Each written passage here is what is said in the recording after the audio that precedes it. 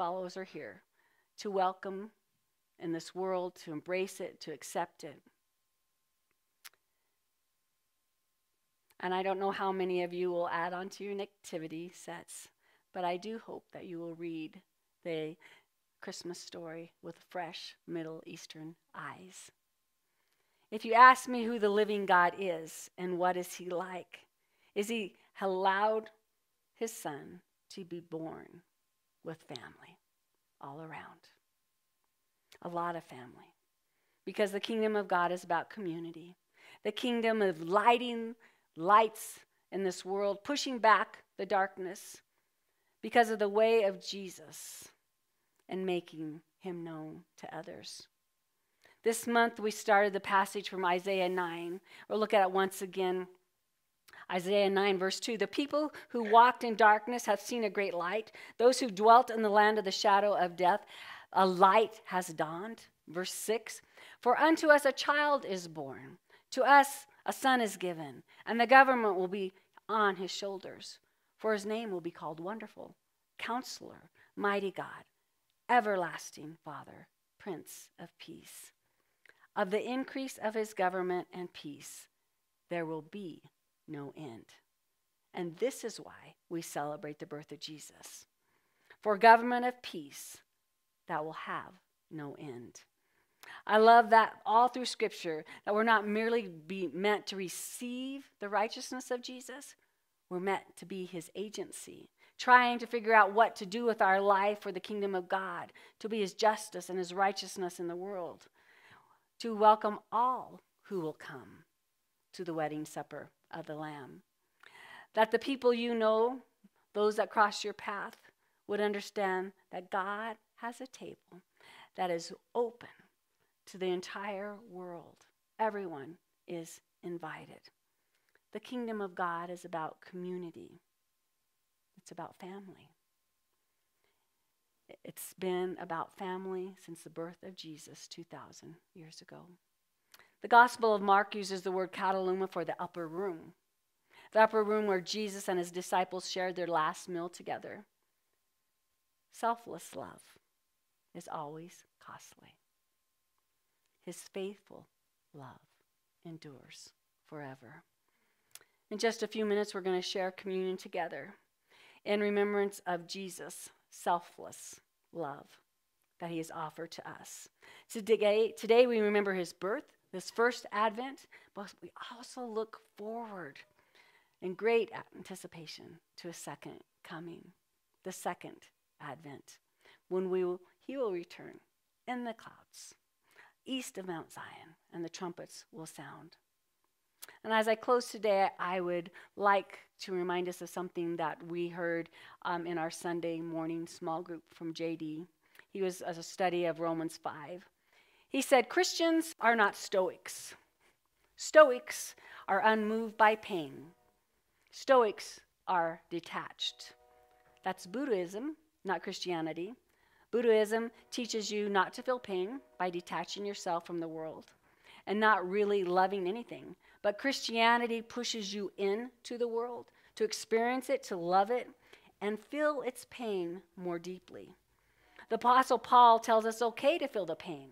We should feel the pain because selfless love is costly. But his faithful love endures forever. Trust God, because you know that even in those most painful times, God is up to something ultimately for your good. Hebrews 13:5 says he will never leave you or forsake you, even in difficult times. Romans 5:5 says the hope will not disappoint us. This hope will not disappoint us because God's love has been poured out to me, in our hearts through the gospel. And at the right time, Christ died for us. But God proves his love for us in that while we were still sinners, Christ died for us. God laying down his life for us. That is not like me laying down my life for my kids. Because it says in verse 10, I was God's enemy. And God laid down his life for us not when I was good or a just person, nor were you. We were his enemy. It would be like me laying down my life for a terrorist that murdered my child. Imagine the terrorist murdered one of my children. He then was sentenced to life in prison. I showed up at the trial, and I offered to take his place and give him all my fortune so he could go home to his children and start his life over. And we say, who in the world would do that? No one on earth in this world would do that, but God did. He did that to make us his sons and his daughters, to include us in his family. Verse 9 says, much more then, since we have now been declared righteous by his blood, we will be saved through him from wrath. For if, while we were his enemies, we were reconciled to God through the death of his Son, then how much more, having been reconciled, will we be saved by his life? Saved by his life means if by the blood of his death secured my forgiveness, then the fact that he lives and stands as my advocate beside God the Father guarantees that he will watch over me and you in every trial we have in our life and produce good, that he will never give up on me. He will never give up on you. He transforms us. Everything that the enemy means for harm, he will turn for good. Oswald Chambers says it like this in closing: what the world needs is not a little bit of love, but major surgery. When you find yourself face to face with a person who is spiritually lost, remind yourself of Jesus Christ on the cross. If that person can get to God any other way, then the cross of Christ is unnecessary. If you think you are helping the lost person with your sympathy and understanding, you are a traitor to Jesus Christ. You must have a right standing relationship with him yourself and pour out your life in helping others in this way, not in a human way that ignores God. Over and over in the Bible, we see God meeting people right where they are, but never leaving them there.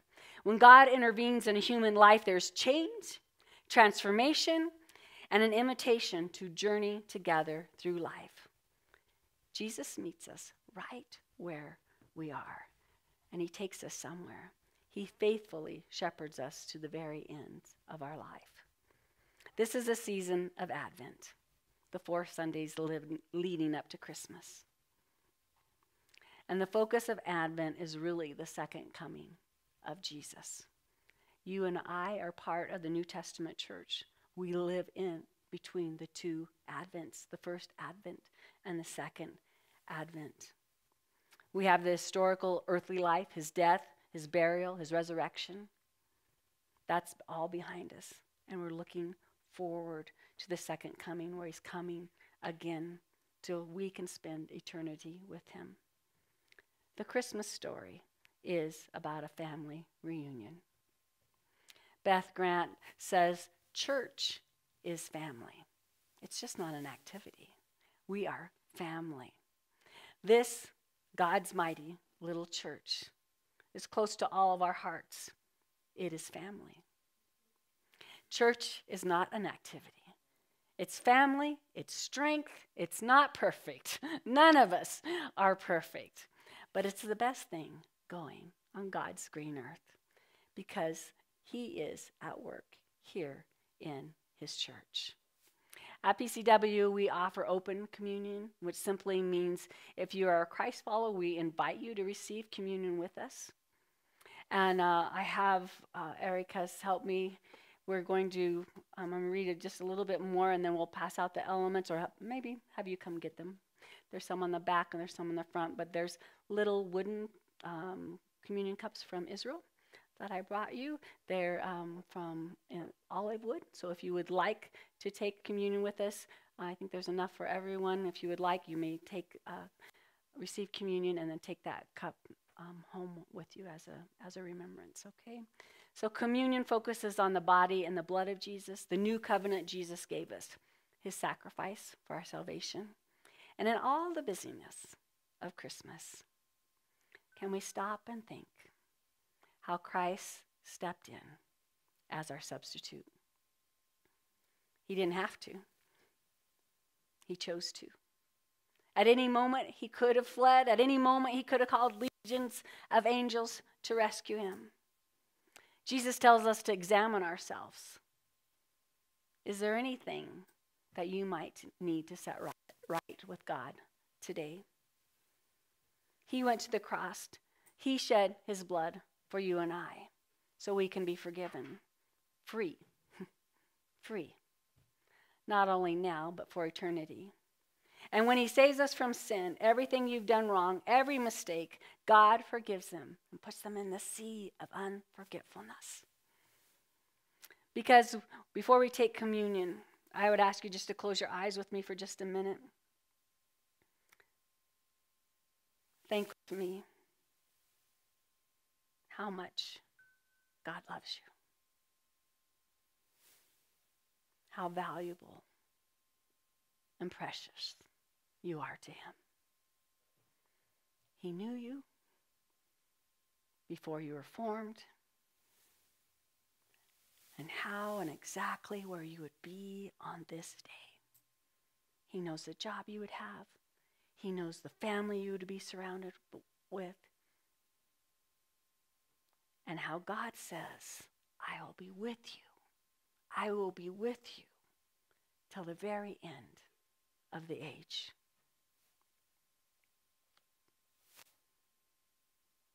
On the very night Jesus was betrayed, he told his best friends, my soul is very sorrowful, even to death. He prayed 3 times that he would not have to go to the cross.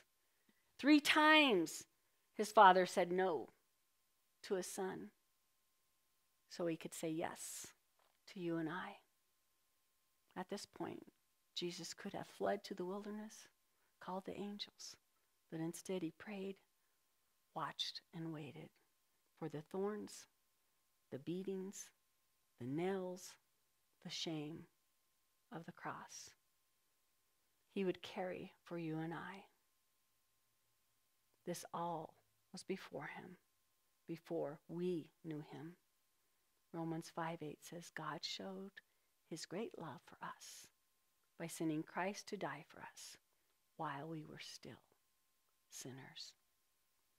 If you have yet to make Jesus Lord and Savior of your life, I would say, let today be the day. It's childlike, it's simple. All you really have to do is ask, being willing to surrender. And if you'd like, let's just say a salvation prayer before we pass out the elements. And if you would, let's all pray together. Heavenly Father,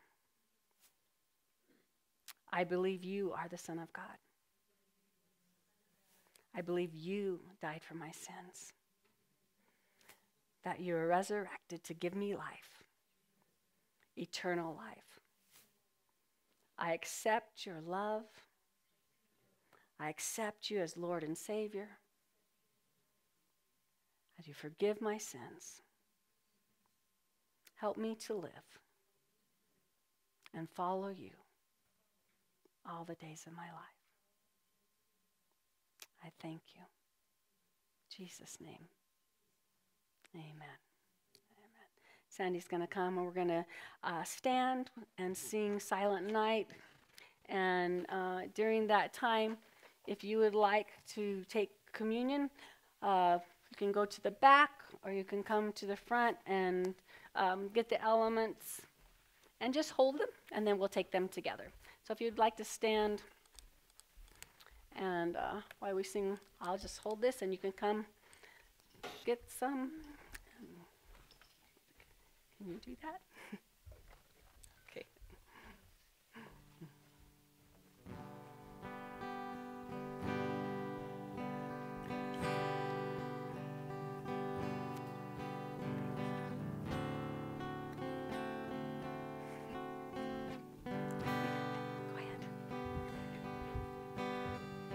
sing. Silent night, holy night, all is calm, all is bright, round yon virgin mother and child.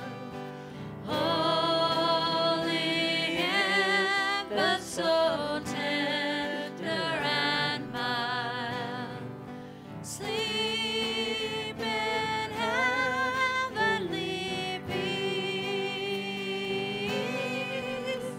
Sleep in heavenly peace. Keep singing. Silent night, holy night, shepherds wake at the sight, glory streams from heaven afar.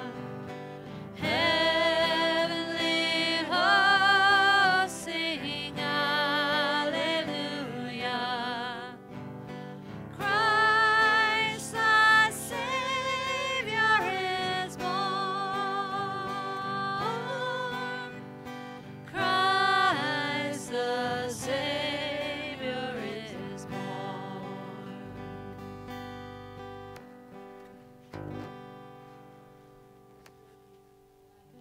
And 26. The Lord Jesus, on the same night in which he was betrayed, he took bread. And when he had given thanks, he broke it and said, "Take, eat.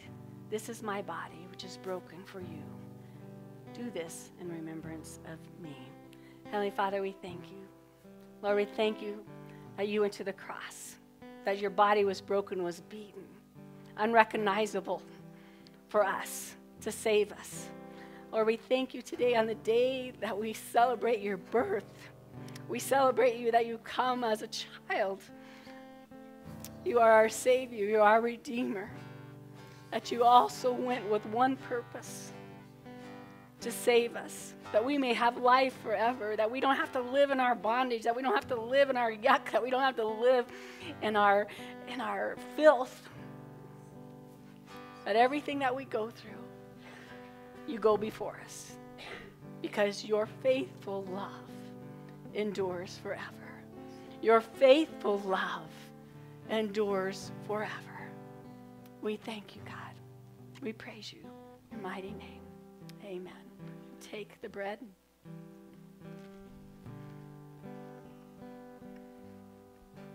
In the same manner, he also took the cup after supper, saying, "This is the cup.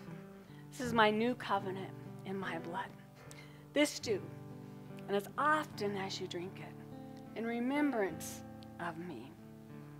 For as often as you eat this bread and drink this cup, you proclaim the Lord's death until he comes." Heavenly Father, we thank you for your blood that was shed on the cross. We look forward to the day when you will return, to your second coming. We thank you. We praise you. In your mighty name. Amen.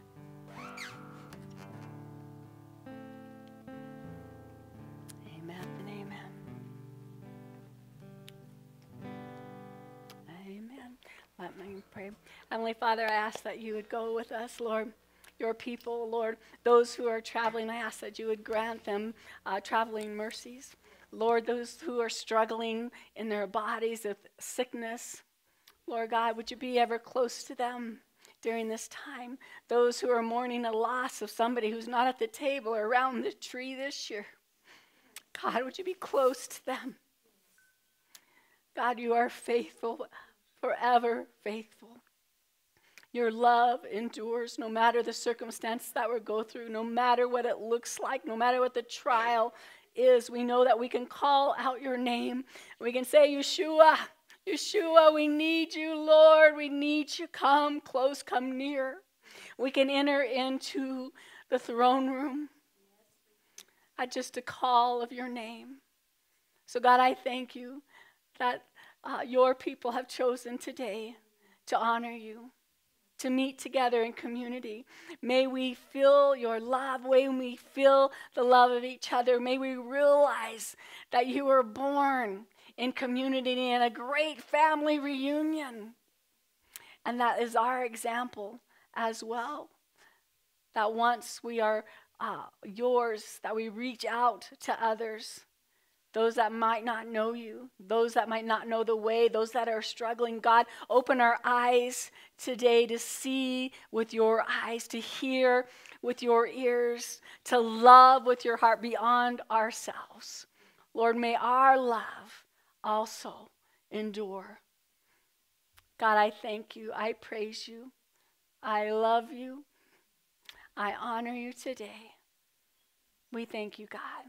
In the mighty name of Jesus. Amen and amen. Amen. Merry Christmas. Merry Christmas.